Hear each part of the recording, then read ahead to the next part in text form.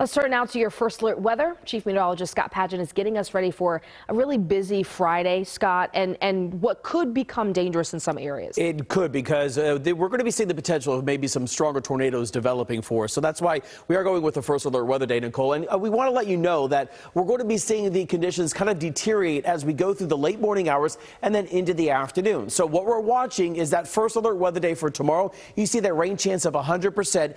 It won't rain from sunup to sundown.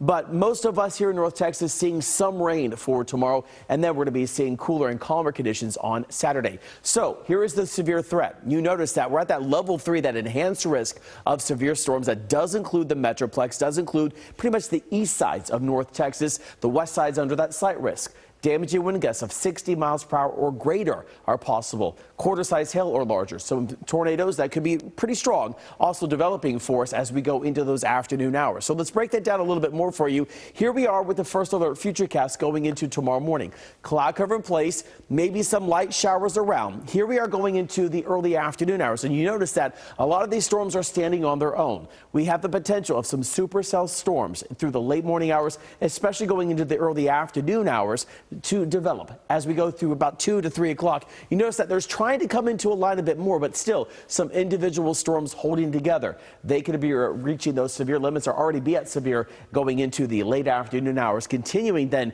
to push their way to the east. But between 5 to 6 o'clock, you want to see kind of a line come together, and it's a broken line by about 6 to 7. The reason I say that is when a line comes together, yes, still the damaging wind gust threat is there, but that tornado threat starts to diminish just a bit more by the time we go to about 10 o'clock, a lot of the rain shifting its way to the east.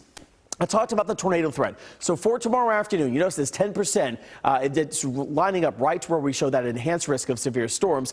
This hatched area that came out from the Storm Prediction Center shows that this is an area that has a good chance of seeing a greater EF2 to EF5 tornado possibly developing. So this is why we want you to be weather aware.